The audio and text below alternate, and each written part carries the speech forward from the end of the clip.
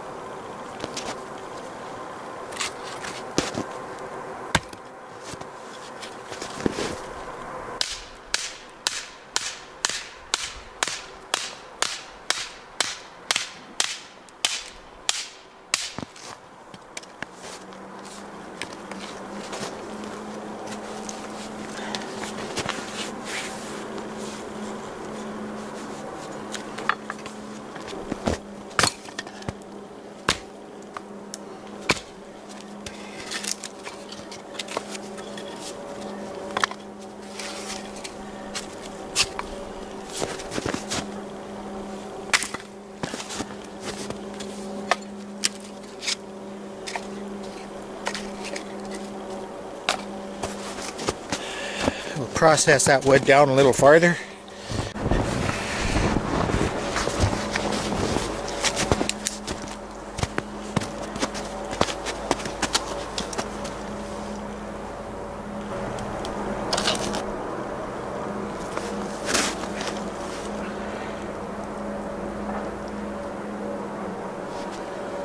It's called the Sparky. It's a one-handed metal match or fire steel. I like the idea of one-handed devices, or if you know techniques for the others, yeah, by all means use them. Because the one thing I think that we perhaps don't always consider is injury while we're out having fun.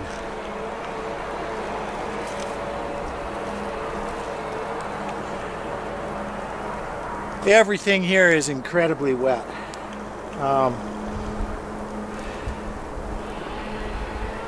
And we'll see how it goes here.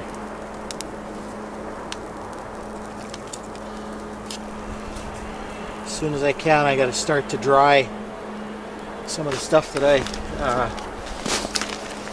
limbed and processed with my little Sierra saw, and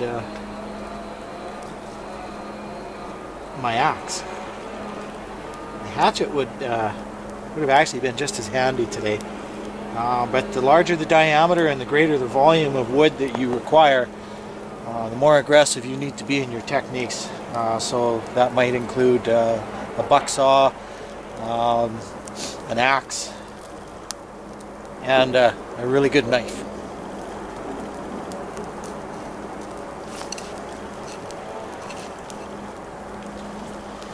If these larger slabs of birch bark catch over here, they're pretty rotten and pretty punky, so I don't know whether or not they're actually going to help me out. It looks like they might today.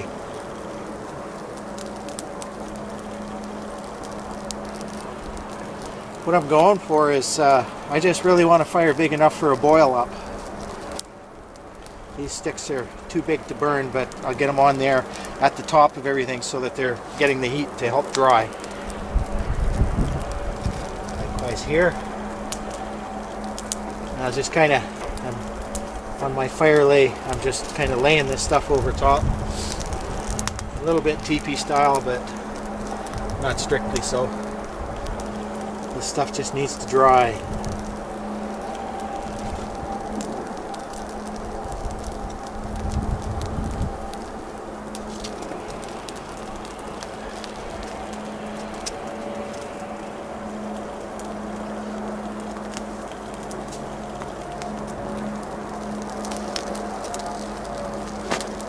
Right, let's get my billy can and some water and make some tea.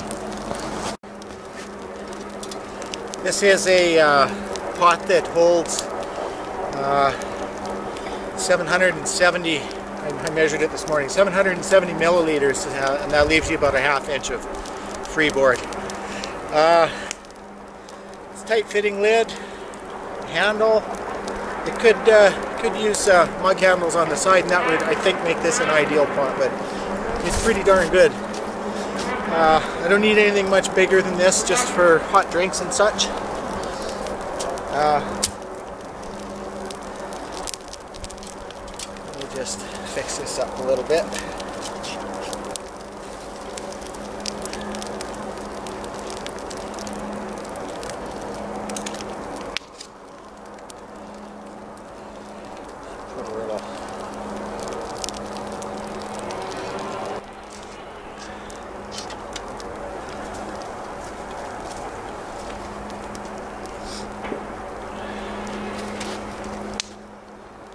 La la la.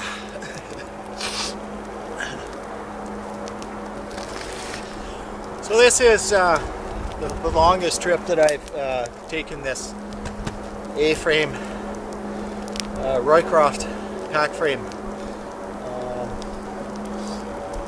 It worked all right. I wasn't sore. I'm estimating there's probably about 35 pounds worth of gear in this today. It's primarily blankets and tarps and survival items. Things for constructing a longer term shelter are contained within. We'll get to that. These snowshoes that I'm using today, thank you Garrett, they're my son's, and he doesn't buy cheap stuff. He spent some money on these, and I think he got himself a pretty good product. They're manufactured by a company called Yanes, and these particular snowshoes are called Mountain Pass. They have almost like a crampon system on the bottom. They're aircraft aluminum. They're not all that heavy really, because they've used tough synthetics in them. They have a ratchet strap system for the toe and over the arch of the instep. and Fastex buckles on the heel strap.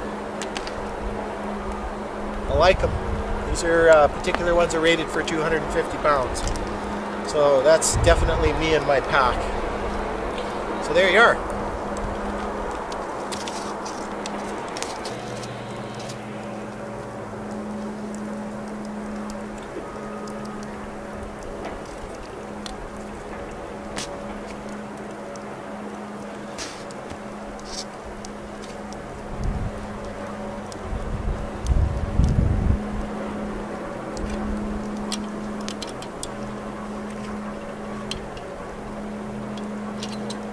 Oh yeah. Tea bags in. There. That'll be okay. Make it steep for a bit.